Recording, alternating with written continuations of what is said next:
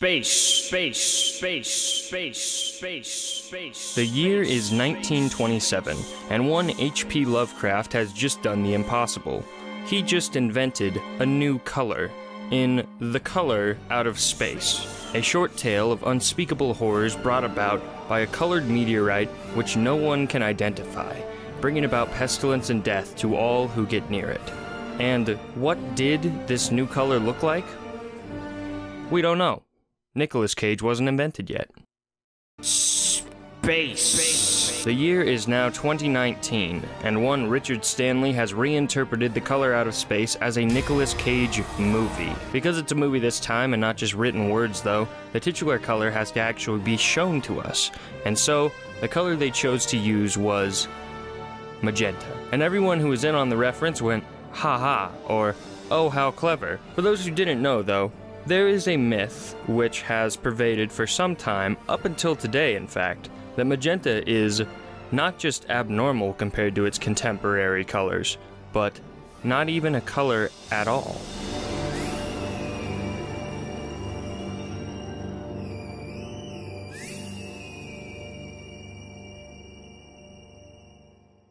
The myth goes a few ways, but the most common explanation for this statement is that our brains have no other way of interpreting it, so they simply make it up. This non-color magenta myth has really taken root in recent years, but especially after a certain article was published back in 2007. Titled Magenta Ain't a Color, the article was written by one Liz Elliott and posted on the site biotele.com, a site which looks like this, by the way. Naturally, I was intrigued. In this article, Liz states how the visible spectrum works, what complementary colors are, and how our brain interprets colors to begin with. All things which I will come back to later. To quote her directly, her argument boils down to this. Our brain has apparently constructed a color to bridge the gap between red and violet, because such a color does not exist in the light spectrum. Magenta has no wavelength attributed to it, unlike all the other spectrum colors. The light spectrum has a color missing, because it does not feel the need to close the loop in the way that our brains do. People then took this article and ran with it, creating articles of their own with the data presented, and just like that, magenta was now disqualified as a valid favorite color everywhere. Most of what she says here is true. Color in general is very confusing, and it's a lot to take in when considering how many aspects to it there actually are. So, here's my crash course on the matter. Color, as we know it, is all made up of what our brains interpret it to be. The human eye seems very complex, but essentially, it's able to see through the use of what we call rods and cones. Rods sense black and white, allowing us to interpret what is and is not light. The cones, on the other hand, allow us to see color. There are red, blue, and green cones in most people's eyes. I say most because some people are freaks, or mutants, or diabetics. Thus, normal eyes can absorb everything within the visible spectrum. Color, stripped down to its bare bones, is radiation, traveling at different wavelengths measured in nanometers. Very small. These wavelengths are measured by the distance between the repeating humps, called troughs, and crests. The shorter the wavelength, the closer you'll be to the violet end of the spectrum. The longer the wavelength, the closer you'll be to the red end of the spectrum. The spectrum visible to the average human is roughly between 400 to 700 nanometers. Anything past these two sides is beyond human sight, and that's where ultraviolet and infrared come into play. Everything you see on this band here is what is referred to as the visible spectrum. It comprises all of the colors that the average human eye can take in and interpret. Anything from red to violet is what is called a spectral color. Now, let's discuss how things are colored within our world. Everything absorbs light to some degree. Garfield, for example, absorbs all wavelengths except orange, and as such, the orange that bounces off of Garfield goes back into our eyes, giving us the iconic god and part-time comic character we worship today. You could say that Garfield is technically every color except orange, because he absorbs all those colors. Because you'd technically be right, but you'd also technically sound like a douchebag. It goes like this. Light is created. Light travels to a thing. Thing absorbs what colors it can. Remaining spectral colors bounce off of things into your eyes. Your cones take in that information, They send it to the brain, and the mind's eye displays what it sees based on the information taken in. See? Colors are easy. Take that, God.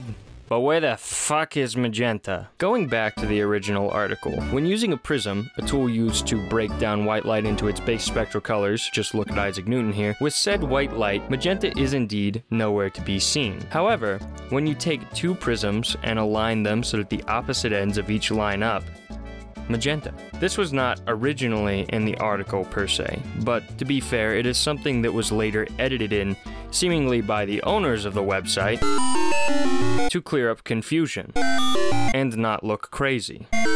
To be clear, Liz Elliott and the owners of Biotele's somewhat edited argument is that magenta is the only color that does not exist as a single wavelength of light. In other words, they say it is a non-spectral color. And about that last part, they are right. But only partially, because magenta is not the only non-spectral color.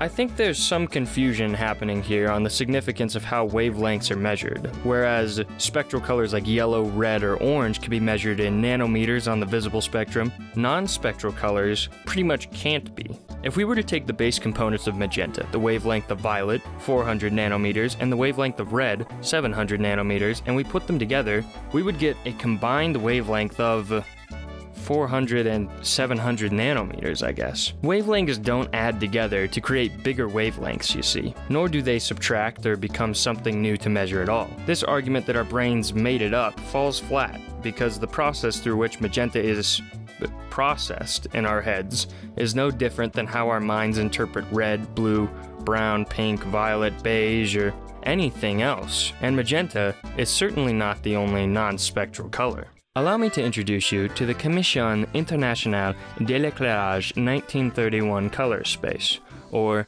CIE for short. As the date would suggest, this was put together in 1931 after the CIE, as it's abbreviated incorrectly for some reason, organized a meeting to set in place an internationally agreed upon colorimetric specification for wavelengths in the visible spectrum that linked psychologically observable colors to the human mind. And here's how it works. Every point along the curved line that runs from the left to the right represents a single wavelength, i.e. your violets through to reds. These are colors at their most pure, being at exactly the frequencies needed to create a beam of pure white when completely combined. The bottom line here, however, represents colors which are not pure, i.e. non-spectral colors, i.e. colors with multiple wavelengths. The reason? This bottom line is just a connection between violet and red, and all the frequencies between them. This is where magenta lies, exactly between 380 and 700 nanometers. But that's not all, because magenta is not the only color which exists in this realm. If you were to take two spectral colors along this curve and connect them together, the resulting midpoint between them would not only be their combined color, but it would also be another non-spectral color. Meaning, everything that is not on this outside curve is a non-spectral color. So, by the logic of the original essay, everything within this blob and bottom line is not a real color. But it goes deeper than even that. See, what we have here is what the average human is capable of seeing at its most intense and saturated. Most of what we see in terms of colors day to day, though, is polluted by another wavelength or light source. Even though something may seem green, it could only be truly green if it was emitting pure green light, or was an object absorbing 100% of all other spectral colors. And unless you're looking at an LED, most objects don't really do that, meaning all colors we see are usually non-spectral to some degree. Would you like to know what else falls inside of this locus? The entirety of the RGB and sRGB color spectrum. In other words, everything currently displayed by your computer, phone, tablet, television, etc. is, by the logic of the original essay and those who believe it, not a real color. Spectral colors are like primary paint colors. They mix to create new colors. Mixing two paints does not suddenly create anti-paint, because colors are by their definition all in our heads. Magenta is not an anti-color.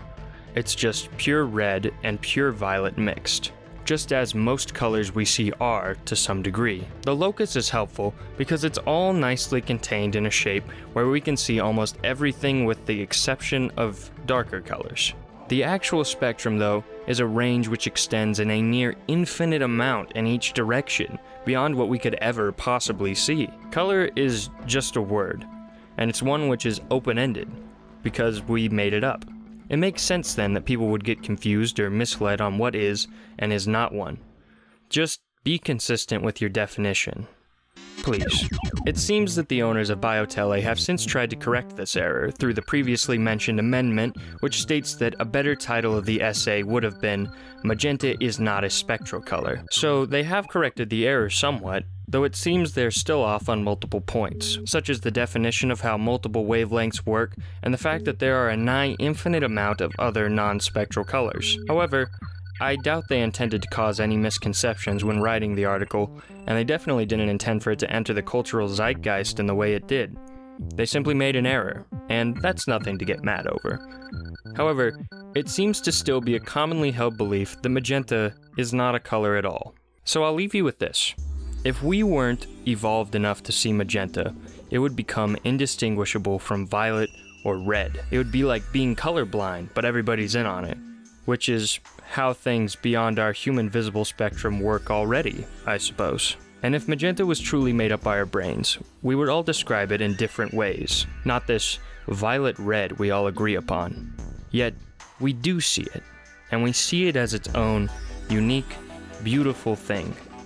And that is the distinction. And that is why magenta is a color. Thanks for watching. Until next time.